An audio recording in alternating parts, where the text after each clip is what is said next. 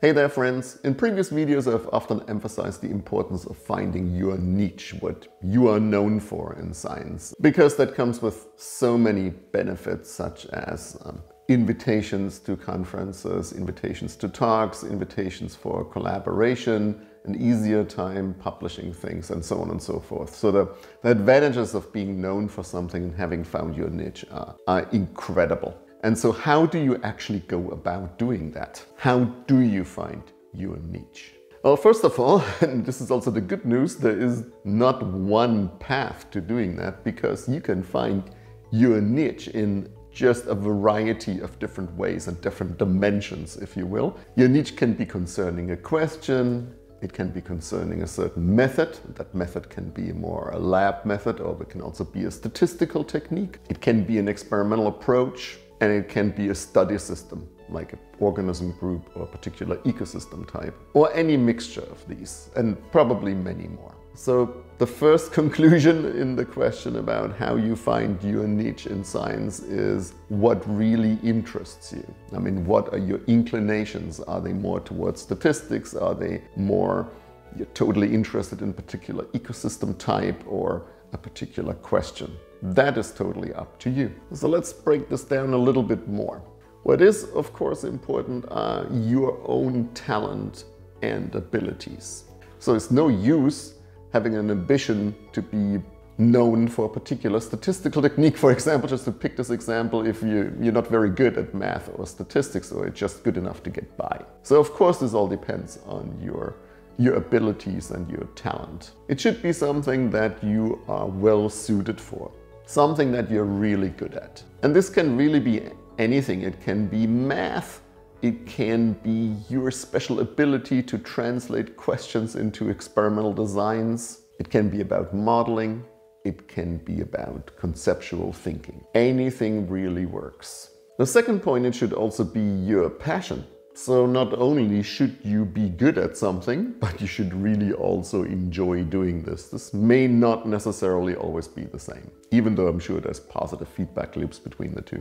And of course, developing this passion is important because it's gonna be the driving force to push you forward. Now, these 2 points, what your talent and your abilities are, and also what you're passionate about, they are inside you, but they are also external factors to consider. Now let's call that the demand, which often translates into availability of funding. Basically think of demand in terms of what the world needs. So generally it's a good idea to go for a big topic like biodiversity or global change or pollution or any of such issues where you know there are solutions really badly needed, and so therefore there is a lot of interest in this field.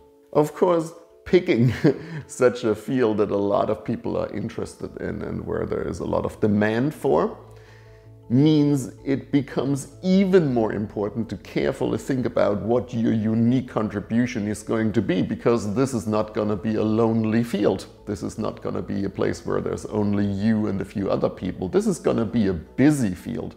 It's going to be a field that's most likely very difficult to break into. So it becomes even more important that you find your unique angle within this larger field. But if you go for this big important field, whatever it is in your area, you have basically ensured the interest of people in what you have to offer. And if you then, what you have to offer, if that is a unique thing that not very many people will offer, like as I said, a statistical technique, a question approach, a conceptual contribution, then there will really be a lot of interest in what you have to offer. That is the big advantage, because you might think, on the other hand, it would be much easier to carve out a niche in something that, almost nobody is interested in.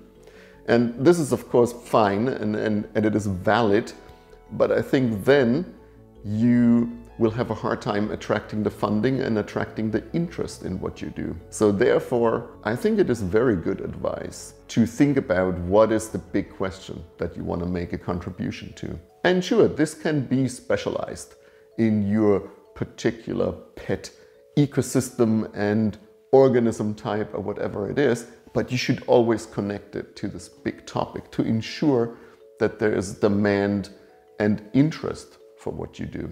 basically where all this comes together, where you are passionate about something, where you're really good at something, and where there is something that the world really needs, and where therefore there's going to be funding to support your research passion and abilities. This is the sweet spot where you will find your niche. So here you have all the ingredients. Figuring out the hot topic in your area of science is going to be relatively straightforward. I think you will get a feel for that already during your PhD. What does take time is what are your real passion and abilities. And of course, in order to find that out, you by necessity will have to expose yourself to a range of different things and also just try things out. And you should keep in mind, of course, that you might discover your passion not right at the very beginning. I think it's almost unreasonable to expect that you have already figured this all out, like as you start your PhD, for example. You know, your passion may develop as you try things out, and you will discover maybe some abilities that you didn't know you had. And so it's fine if this comes at the end of your PhD, or if it even comes during a postdoc, or even much later. And it might actually also change quite a bit during your career.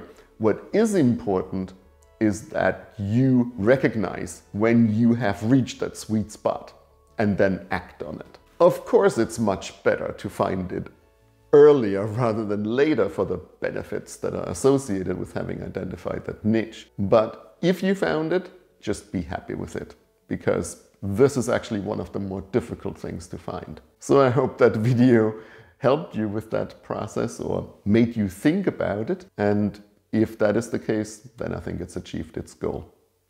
And with that, thanks for watching. See you in the next video. Bye.